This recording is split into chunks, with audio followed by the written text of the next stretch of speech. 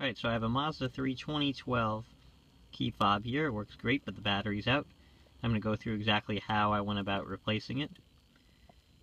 The Mazda 3 2012 key fob takes a CR1620 button battery. I picked this one up for $1.44 at a local hardware store. Inside of the key fob, there's a small push tab here, so you could use a flathead screwdriver and just push on the push tab. That will release this piece from this piece. Once we've done that, we've released the forward casing, and it should slide right off, as shown.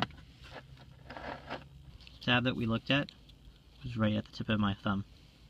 A small little tab there to keep this locked. Separate the top half of this part of the key fob from the bottom. So as you can see, I've pried the top off. Now, the first thing that I did to separate this is to press two tabs. Tab 1 is right here, and tab 2 is right here.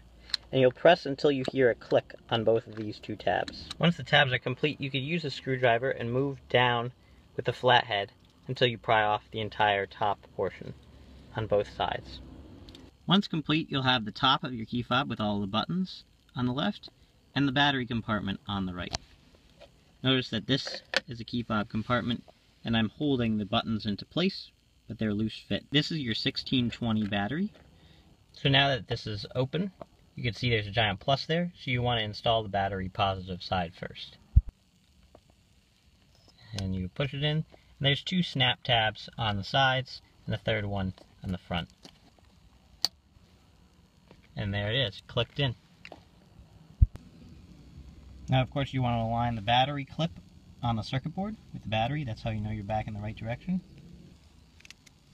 I recommend putting the back side down as shown and slowly snapping it back into place. And there you hear. Nicely click back in.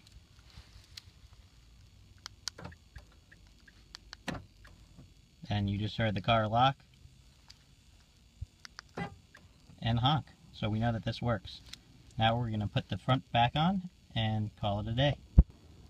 So just as before, we're going to take this front portion with the mechanical key on it, and we're going to take it and slide it back in, and then give it a simple click. And there you have it. There's how to replace your key fob battery in a Mazda 3. If you enjoyed watching this video, please subscribe, and thanks for watching.